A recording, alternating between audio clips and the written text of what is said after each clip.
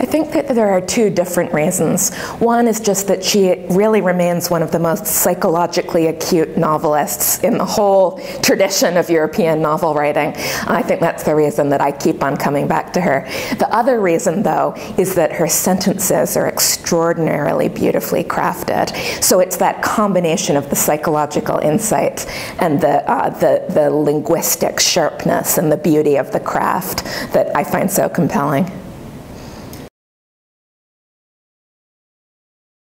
Part of me, as a scholar of 18th century literature, wants to kick back a little bit against that question and say there actually are, let's even say, dozens of writers who are perhaps not quite as extraordinary as Austen, but well worth reading for many of the same reasons. So I think of a novelist like Frances Burney, who Austen read when she was growing up, and I would encourage readers who love Austen to read Burney's novels as well. Or, you know, Austen was surrounded by a sea of female contemporaries, novelists like Maria Edgeworth, Elizabeth Hamilton, Amelia Alderson Opie, who were also writing really wonderful books. So there's a tendency to think of Austen as coming kind of out of the blue, just a miraculous prodigy, and I'm not unsympathetic to that view, but there's another sense in which we see Austen as writing at a time when, after hundreds of years where it was very difficult for women to have careers as published writers, suddenly there is actually really a publication market and a readership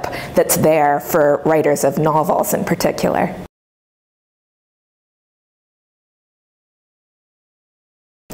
That's really the trick, and I say in the opening of the book that if there's one thing that a book on Austen needs to do, it's to have some kind of an insight into Pride and Prejudice that will surprise and please readers. That's difficult, of course, because it's a book that's so familiar and has been so often chewed over by critics.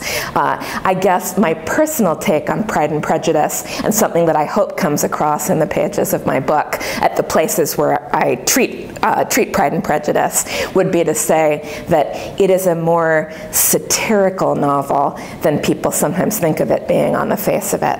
It's a novel that we can easily sort of soften its edges in our memory and think of it as a fairy tale romance, the coupling of these two extraordinary people who take a dislike to each other at first and then overcome that over the course of the novel. But it's a novel that is sharply critical of things like the culture's tendency to disinherit women at the expense of men, the kinds of hypersensitivity to gradations of social class that you might see embodied in a character like Lady Catherine de Bourgh. So I'm certainly drawing out some of those elements as I write about the book.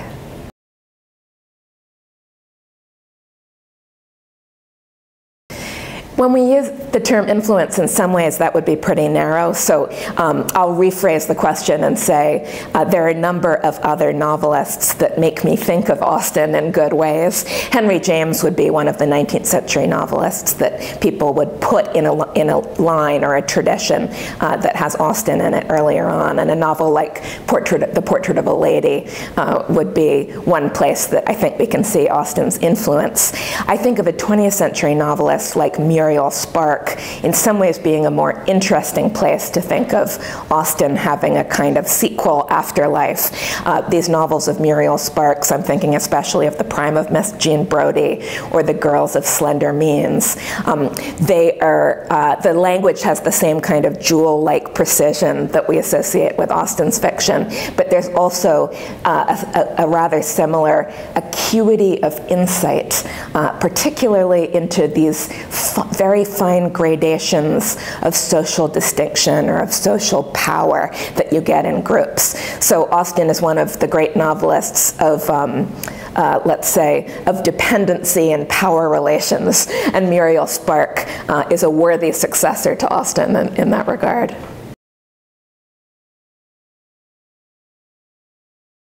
I've had a different favorite Austen novel, I think, for every stage of life. When I was a child, Pride and Prejudice was hands down my ultimate favorite.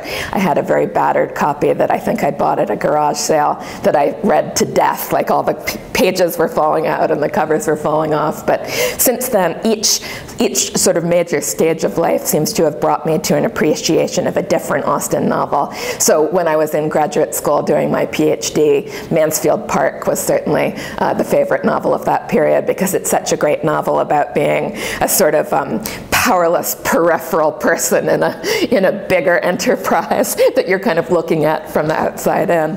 As an undergraduate, I would say Sense and Sensibility must have been my favorite because of the ways that it's about the tumultuous emotional lives of young women.